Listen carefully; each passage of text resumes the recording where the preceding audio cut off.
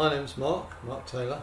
I'm a glass blower, and I've been blowing glass for about 25 years now, and we concentrate on reproducing historical glass, ranging from Roman glass through to medieval, post-med and 18th century glass. And I'm David Hill. I'm an artist. I work with Mark. I work on recreating some of the mould blown glass that's been made, particularly in the Roman period. You can't go and buy Roman glass off the shelf, so you have to make it. So we've got, in our potions room, we have a small store of raw materials which will make a typical Roman glass, a typical ancient glass, a soda lime glass. And so we can make the glass that we want. There are a lot of original Roman glasses which have been analysed scientifically and the compositions of which have been published, so we can work directly from them. A form of glass blowing seems to have been discovered around about 50 or 60 BC, but it's not glass blowing as we tend to think of it nowadays. Proper glass blowing with a tube or a blowing iron, gathering hot glass from a pot and inflating it, doesn't seem to be around until somewhere in the first quarter of the 1st century AD. So somewhere between the years AD 1 and 25. We have very good evidence that the Roman glassmakers, used moulds that were made of fired ceramic. They used fired ceramic moulds for making parts for dolls, vessels in pottery, all kinds of things like that. So pottery is the most likely substance used to create their moulds.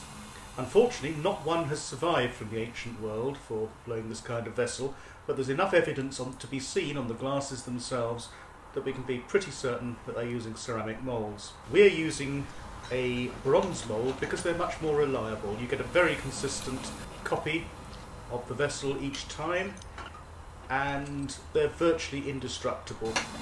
The Roman moulds, although if looked after, they will last for hundreds and hundreds of copies that can be blown from them, but unfortunately they are very fragile. They only have the strength of a good flower pot, so if they're dropped, that's the end of it. Process of making glass, in this particular case for making circus beakers, is to melt crushed glass or cull it. I do that by shoveling the broken glass into one of the pots in the furnace, leave it for about 12 hours at about 1300 centigrade, and the next day we have glass which is workable. When we prepare to blow the glass, first thing I do is to gather some glass from the furnace.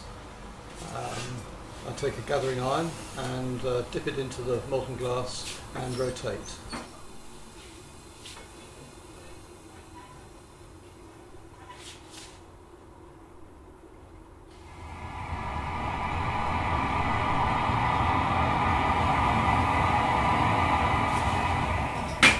Revolutions, there's enough glass on the blowing iron to remove it from the furnace and to take it to the glass blowing chair or bench and prepare it for blowing. In this case, by blocking it using a wooden block steeped in water to stop it from burning. That will give the glass a basic ball shape which I can then adjust. I have to introduce air into the glass. I blow down the blowing iron to create a small bubble in the glass, and after a few moments allow the glass to cool a little bit. I can then transport it over to the mould, dip it vertically into the mould which is open. I ask David to close the mould.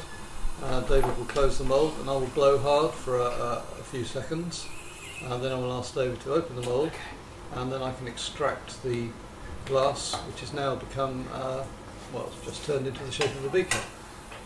I then take it back to the chair and check that the base is flat, and then I can remove it from the blowing iron by taking it over to the cracking off box which is next to the leer, and a little bit of water dropped onto the neck of the bubble will create a crack starter, and then a sharp tap will crack the glass away from the blowing iron, which I then hand to David, and then I can pick the glass up using a wooden stick and put it into the leer onto the shelf in there, and then close the leer door, and that's it. The leer will keep the glass hot until the end of the working day. I can then push a button and the glass will cool down slowly and evenly overnight, and it will be ready for handling the next day. We've spent quite a lot of the money that we've made in the business on research, putting it back into working out what the Romans did and also what the Egyptians did with their core-formed glass and things like that.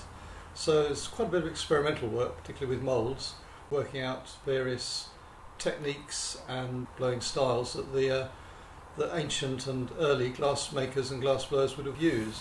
And recently, over the last few years, we have been working with 18th century glass, again from the point of view of trying to work out how the 18th century glass blowers actually made some of their glass, for instance opaque twists and colour twists, and actually trying to work out how the patterns were created.